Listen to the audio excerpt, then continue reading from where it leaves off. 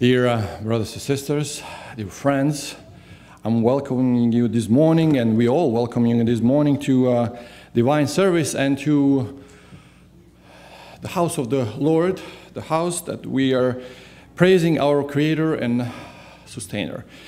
I'm glad to be with you this morning, and also I'm very anxious to deliver this message.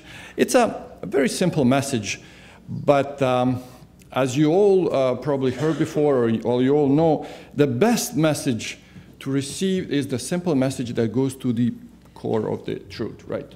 What we need to hear is the truth. That's what we need to hear. The truth that comes from above.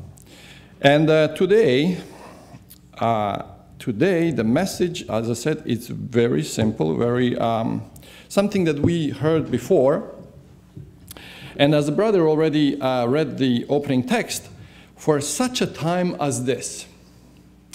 For such a time as this. How many times did you hear that? How many times did you probably hear the message being spoken from pulpit? How many times did you hear the... Let me tell you one thing. When I was a kid, I heard this story of Esther. I probably was 3 years old, from my great-grandmother. I don't know about you, but I never forget. I mean, this is such a warm, such a captivating story that gives us a glimpse of what can God do to us. And today I would like to speak a little bit more. What can we do from our part to allow Him to work through us? So now let us go to the some history that it comes with this story, right? Or something that when my kids were, well, Susan is still in the school, but when they were in the lower grades or in the middle school, in the elementary, sometimes they come from school and they say, you know what? Today the teacher was asking about the history of this or that, and nobody knew, but I knew it. And everybody's looking at me. How do you know that? Well, from the Bible. I was, teach that. I mean, I learned that in the church. And they look at, how? Wow, where in the Bible? How did you learn this? You see, if you go to the Bible, it can teach you many, many things. Everything that you need, you can be taught, or the Bible can teach us everything. So history. Let's go to history. So now, who can tell me what was the real name of Esther? Now you look at me, what are you talking about? What was the real name of Esther? Hadassah.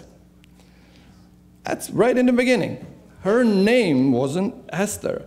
In Hebrew, Hadassah, it means myrtle. So in Esther, in Persian, in their language, it means a star. So that's one thing. So historical settings. When was this happening? The Esther and then all this story, when was this happening? It was in Persia, right? In the city of Shushan or Susan or Susa, or there's many different, a variation of this Shushan. That is in Hebrew, Shushan. That's right. So it happened in the city of Shushan, who was the capital city of which empire? Persia. Persia, right? That's right. And so let's go back. Before Persia was which empire? Babylon.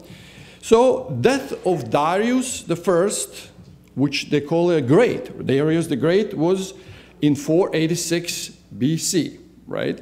And his son was by the name, or by that name, Xerxes, or in the Bible, called here in this book of Esther, it calls Ahasuerus. Which is in Hebrew, Ashwerosh. So this is the king that Ahasuerus, or Xerxes, which was a son of the Darius the Great the First. So after his assassination of this king Ahasuerus, which was 465, his son succeeds him after his assassination. So his great ruling of this king Ahasuerus was from 486 BC to 465 BC. So what that gives us 21 years, right? Well, almost 20 years, right, of the rules. Okay, so this is, and in the Bible, Esther is after which book? Nehemiah. And before Nehemiah is Ezra, right? So this happening, or this story was happening in between Ezra and Nehemiah, somewhere in between these two books, or in this time. So with Ezra, 50,000 of Jews when already been sent by the Kir, already in their homeland in Jerusalem. And after that, there was a lot of Jews still in the country there.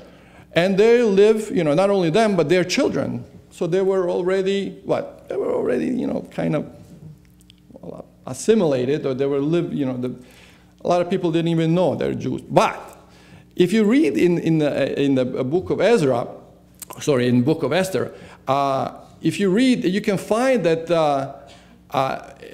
Aman, when he was talking to the king, he said, there are people who are different, who don't care about your rules, who don't care about your gods, who lives their own life the way they want. See, they knew they were different. The Jews were different people. Different people how? They lived the different way of life. So anyway, so in the time of Darius and his son Xerxes, Persian Empire was at the highest powers, or highest level. And at that time, the Esther was become a queen. So as we said, Shushan was one of the capitals. The other two capitals was Ecbatana, and the other one was Persepolis. So a little timeline of events.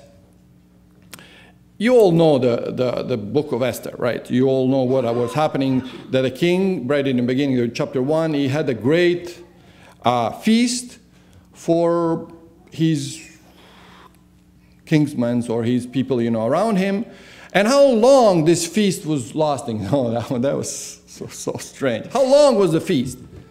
180 days. Imagine that, 180 days. You drink and eat, you drink and eat. And I don't know if I would be able to do this, but anyway, 180 days. After that, he made a feast for everybody, for all the people, whoever want to come, for another 7 days. So after that, so that event was in April 483. So 3 years into his ruling. 3 years into his ruling. So 483 BC. The Esther was summoned, so with the rest of the virgin from the kingdom, in January 479. So the Esther made queen. Now guess this. It was summoning of Esther was in January. In the same year, in December. So almost a year it was a preparation. Almost a year was a preparation. So she become a queen in December of 479. And then again after that, Haman cast lots, or he started to his work against the Jews in April 474. So 5 years Esther was a queen. 5 years. She was a queen, and then Haman was cast the lots and was talking to the king and asking for the what do you call ring, so he can do. King giving the ring, so he can do whatever he wants with the Jews. And the Haman decrees was the same year in April. So Mordecai decree, which reversed. Actually, it wasn't possible to reverse it, so they made a new decree for the Jews to defend them in June, same year, 474. So it was 2 months after the first decree. And then the celebration of Purim was in March 473.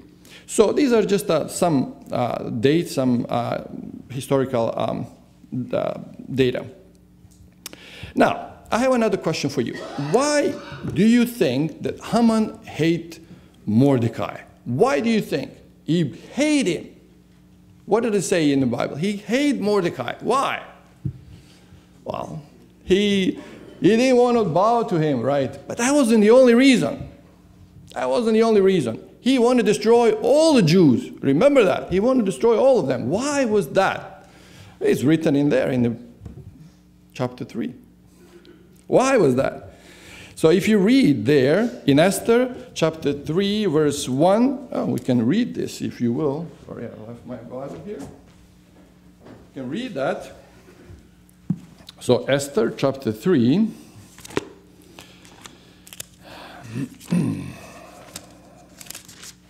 Verse 1. And after these things, the king Ahasuerus promoted Haman, the son of Agagite. Listen to this. Promote Haman, the son of Hammedatha, the Agagite.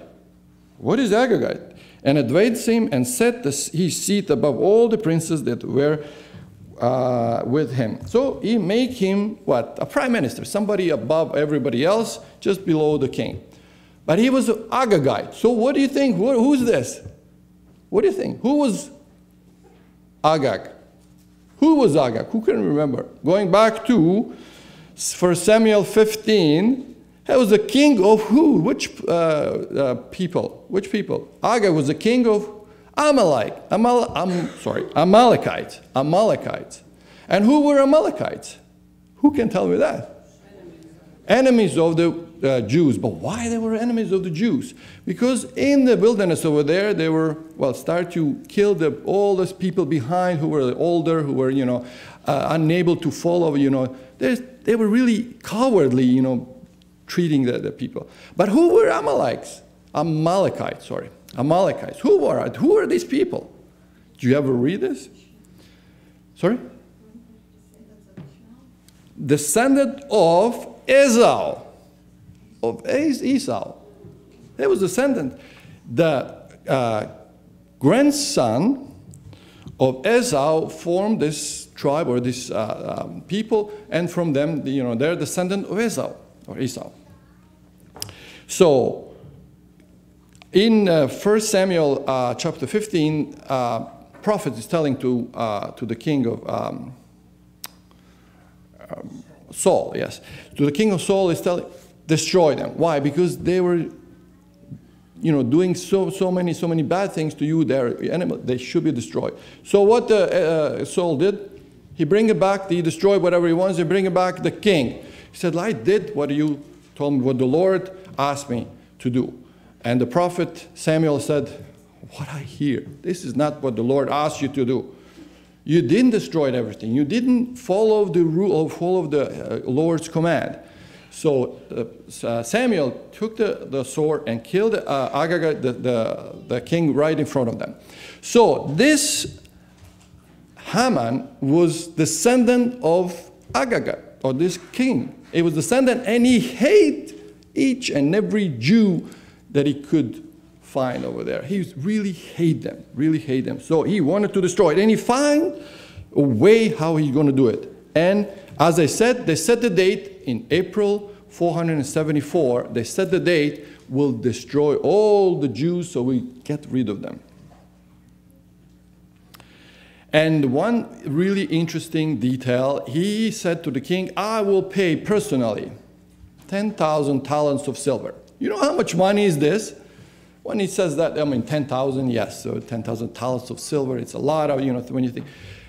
Basically today, it's a little less than $200 million. Where he get all this money? That's a lot of money to pay to the king so he can follow whatever he wanted to do. $200 million to destroy Israelites. One interesting details. You all know what happened in Esther, that, this is something that really known to many people, to all of us, basically. But you know that in the book of Esther, God's name didn't mention once. There's no mention of God's name. There's no mentioning of God's name. But we knew, right? We knew that he was God. How did we know this? Well, there was Jews there, and there was, who's their God? Well, you see, very interestingly that, sometimes we're assuming things. We see the things over what is on the surface, right? We see the things. And why do we assume that? Or why do we know this, if you will? Because, see, God is It's really interesting that God is present, even though if you don't see God in there, you see? There is no mentioning of him. There's nothing. But we know that it was God putting, the things in place. Here, here, here, and there. His presence was there. And he take care of his people. So, today I would like to remind you of two things when we talk about God. His sovereignty, God's sovereignty. He's a ruler of all universe. He knows from the biggest universes, from the biggest galaxies, the biggest places, that he knows everything. He cares about everything. The whole universe is in his domain. He knows what's happening in your life, in your life, in your life. He cares. He knows what's happening. So something is really that we need to understand. Apostle Paul in Colossians writes something interesting. So let's go to the Colossians. Colossians chapter 1, verse 16. So Colossians chapter 1, verse 16. And he writes, "For by him were all things created, that are in heaven and that are in earth, visible and invisible, whether they are thrones or dominions or principalities or powers. All things were created by him and for him." And does he just create things and let it go? No, he doesn't. He creates things and he cares for this. He cares what you do. He cares for your good. He cares of good of this planet. He cares the good of this whole universe. He cares. He's supreme ruler over everything, and he cares. And it is really comforting to know that one day he will bring everything to the perfect conclusion. So there's nothing, just happened. Nothing by chance. He will bring everything to the perfect conclusion. And the other thing about God is providence. He knows your life and my life. He knows what might happen. He knows what it will be good for you and for me. And that's why today in the lessons when we were studying, we mentioned this. The Holy Spirit constantly, not pushing himself on us, but constantly is over there reminding us, don't do this, don't go there. And if we are allowing this Spirit to work in us freely, then we are on a good track. We are on a good track. So God's providence, I have to come closer to our thinking today. Let's be real. What is the one thing that whenever we talk about the health, whenever we talk about some, the healthy living, what is the first thing that a lot of doctors, a lot of scientists, a lot of people who know more about the way of our body and our way of living, what they're saying? Beside eating healthy, exercise and all this, what is the main thing that everybody thinks? Stress, right? Stress. Don't stress. Well, it's easy to say don't stress, but the life is stressed in itself. You go wherever you go and you sit in your car and then somebody cuts you off and this and that. There's traffic. I need to be there. Don't stress. Well, it's not easy, right? Don't stress. Why I'm saying that? Don't stress because God knows what is the best for you. So wait. How many times in the Bible says, wait for the Lord. Wait for the Lord. Well, our father, Abraham, what did he do? Well, he waited for some time and then he said, well, it's enough. I think I can help him. A lot of times we do the same thing. But we need to understand one thing, that He has a plan for you and for me, for each and every one of us. He has a plan. And if we are following that plan, then we shouldn't have a stress. We shouldn't have a stress.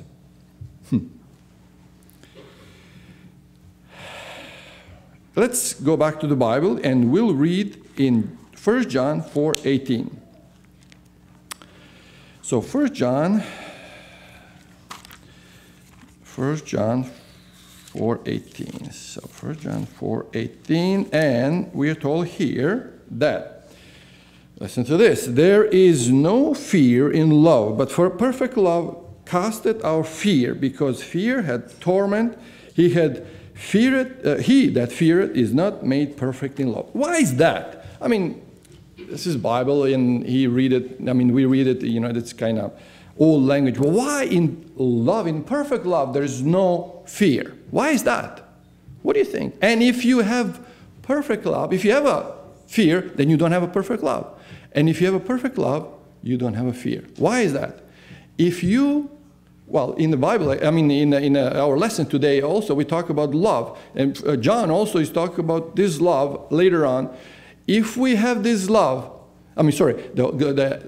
our Creator had love for us, and if we have love back to Him, there is no fear. He's never going to cut the cord of His love first. He's never going to do this first. The problem is that, see, if I don't have this love, if I don't love Him perfectly, which means I trust Him. I trust Him in everything that I do in my life.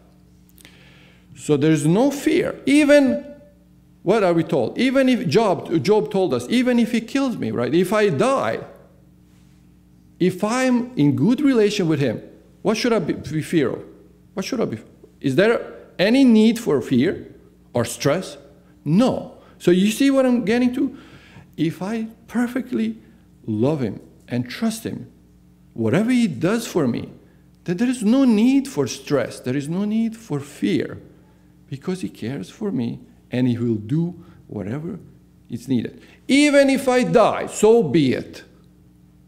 Because what? This life is just a what? Introduction, preparation for the life that is, the real life that is standing for each and every one of us. So there is no need for fear.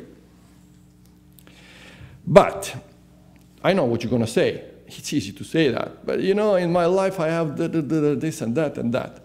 I hear you. I understand that. And now I'm going to go back to the Esther. Imagine that. She was, let's start from the beginning. She was what? She didn't have the father, or she didn't have the mother. Who cared for her? Mordecai, her cousin, right? She lost the mother and father, so she was orphaned. Of course, as such, I don't know how much she had, the life and all this. But finally, she got to the position of what? Come on. She was a queen of the leading power at this time. Queen. Well, now she's in a good position, right? She is somebody now. Something happening, finally something good. And then Mordecai comes to her in chapter 4 and tells her the text that Brother Jim just read. What did he tell her?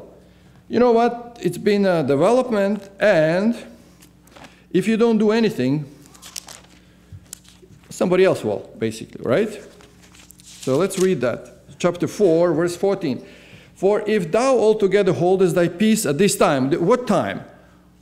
Everybody is going to get killed. And you think that the king is not going to know that you are Jew too? Think again. Everybody will be destroyed, and to you together with it. Then shall their enlargement and deliverance arise to the Jews from another place. So now we start to understand something else. If you fail, if you don't do what you're supposed to, basically what he said you're supposed to do, you are on this position for what reason?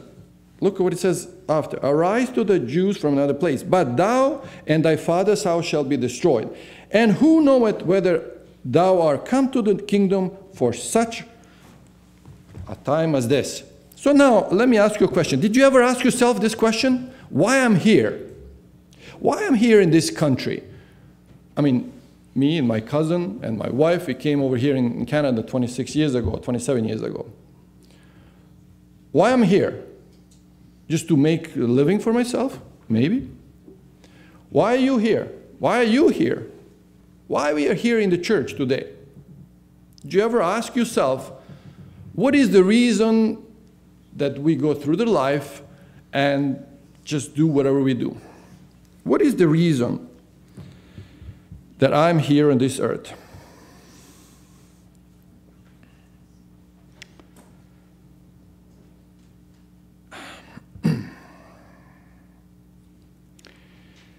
Let me go back to the Esther.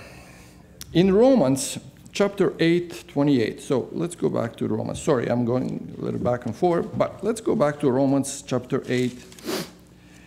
What happened to Esther? It was really good. I mean, at least she was thinking this way, right? So Romans chapter 8.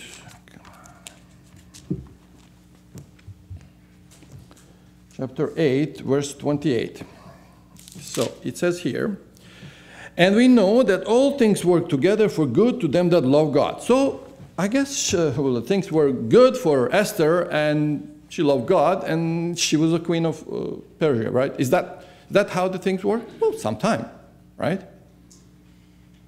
But does that mean if I love God, that I will be rich, that will drive a really crazy car, that I will have everything that it needs, that everybody's going to love me, that everything works good for me? Is that what it means? Is that what the apostle is telling us here? Let's read the second part of these words. That the love of God. To them who are the called according to his purpose. Something is more than that, right? If we work for his purpose. So what is his purpose? So I can do things, what I think it's right. I can do things that, make money and then make the life good for me, for my kids, for my family, for my own purpose, right? To you, I can, say, oh, this is what I am. Or I can work for his purpose. So now go back to Esther. When Mordecai, or her cousin, tell her, you know what? Now it's basically the ball is in your court. What are you going to do now? Are you going to do something about it, or are you just going to let it go? It's up to you. And what was the answer? Well, first of all, was she scared? Oh, I think so. Why she was scared? Because according to the king, for 30 days, prior to that, there was nobody entering to the king. And if he doesn't ask you to come in, you don't enter. Under what condition? You are dead if you enter in there without to be called. So she was scared, right? She was scared. But after some thinking, what did she say to Mordecai? I will do it. But, now again, something that we should consider. But, I will do it, but you will go back and talk to the people, and you going to do what? Fast and pray. And I will do the same thing. And everything's going to be fine. What did she say after that? If I perish, I perish. You see? There is a fear, but if you have a perfect love, what happens? If I perish, I perish. At least I know I did what? I follow what? His plan. You see that? See how that's simple explanation. I follow his plan. If I perish, I perish. There's nothing, I can do about this. But at least I know I was doing according to his will.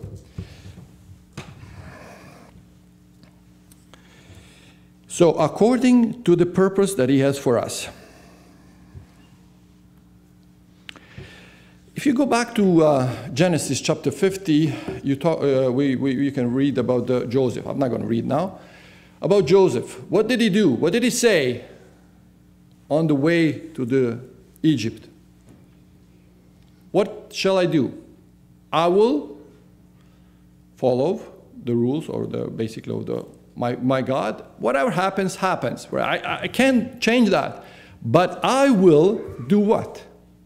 Whatever I was taught by my father, by my mother before it, I will follow that, and I will follow the rules of my Creator. And whatever happens, similar to this, whatever happens, right?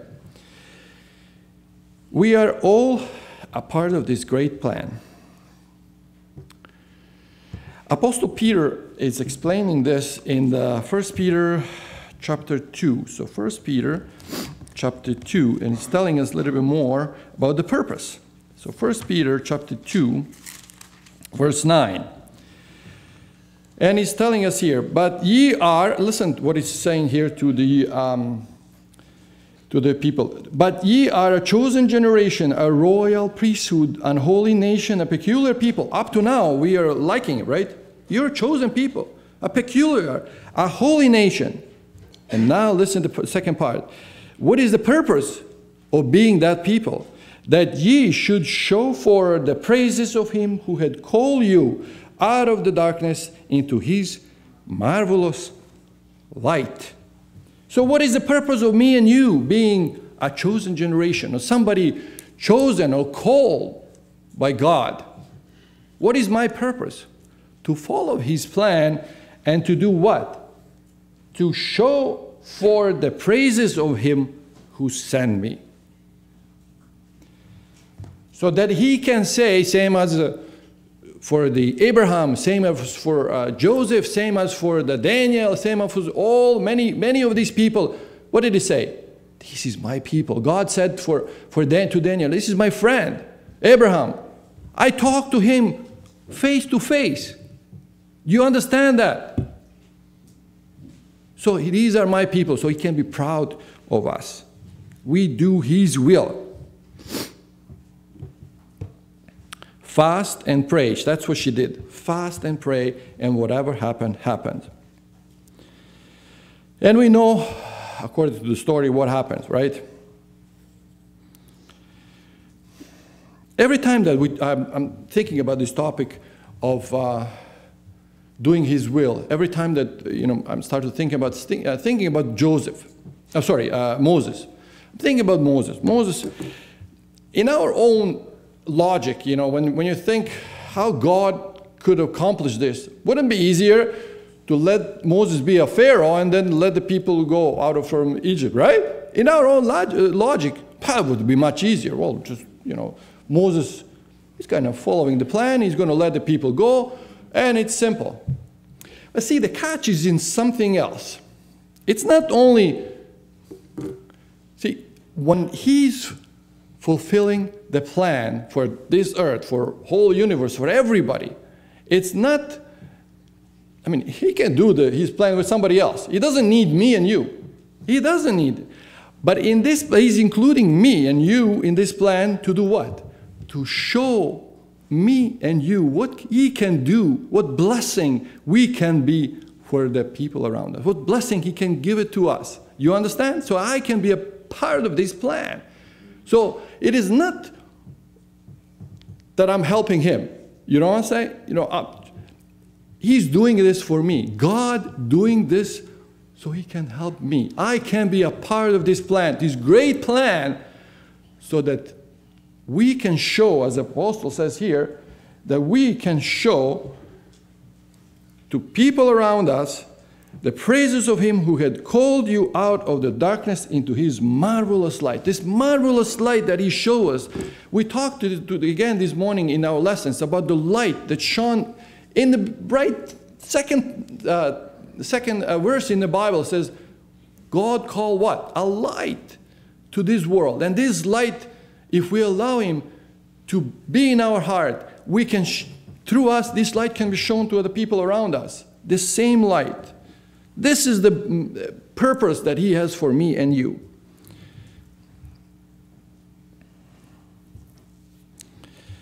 And you know what happened to Moses? After he left Egypt, what happened to him? 40 years he was doing what thing?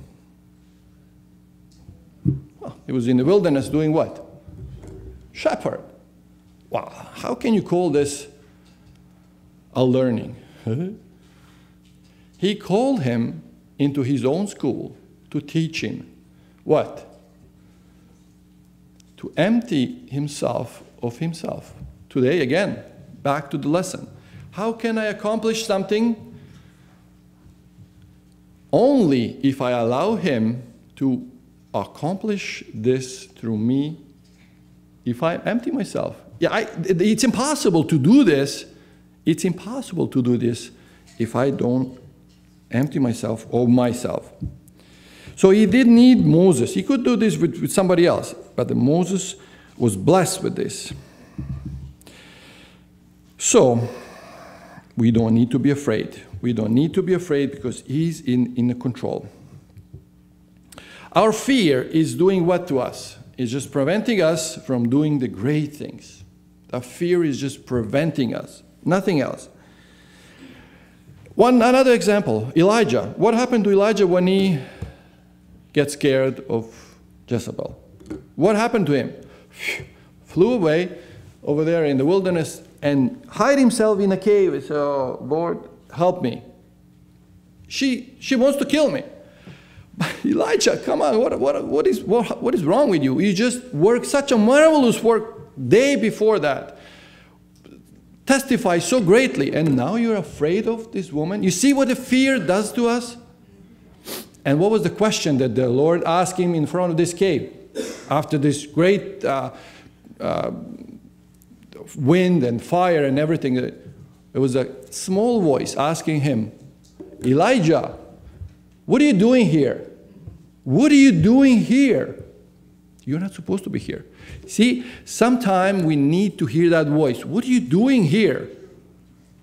You're in the wrong place. You're on the wrong time. You're doing the wrong thing. What are you doing? You're not following my plan. Problem is that we still hear this great wind. We still, there is not quiet thing around us so we can hear the voice of God. But there is we always surrounded with such a big noise around us with everything else. We don't hear that voice. What are you doing here? I have a plan for you. Paul fell off the horse because of a light shone upon him. And the same voice was asking, "What are you doing, Paul? What are you doing? You're on the wrong path. You're going wrong way." Sometimes we need that reminder today.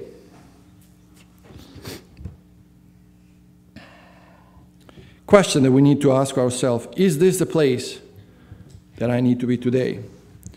Is this the job that I need to do today? Is this the right thing to be or right place to be? Is the Lord sent me to do this? This is the question that each and every one of us need to ask ourselves. The question that we need to ask is, "Lord, show me thy will for me this day."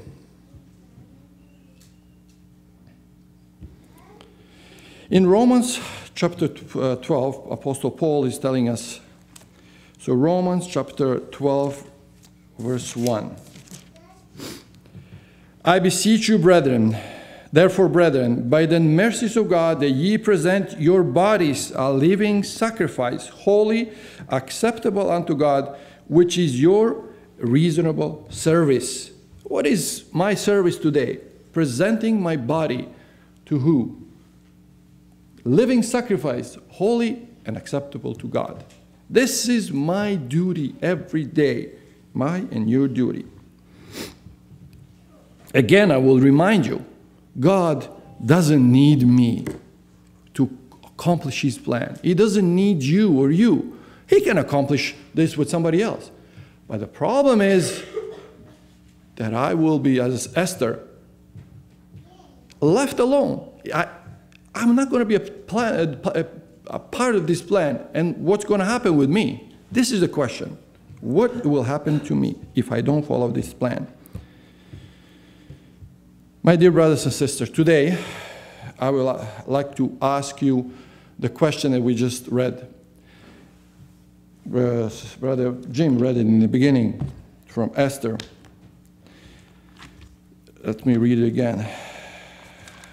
If this happened to us, the question is, and who know whether thou art come to the kingdom for such a time as this? Who know it if you are not here for such a time? Who knows what tomorrow brings for me today?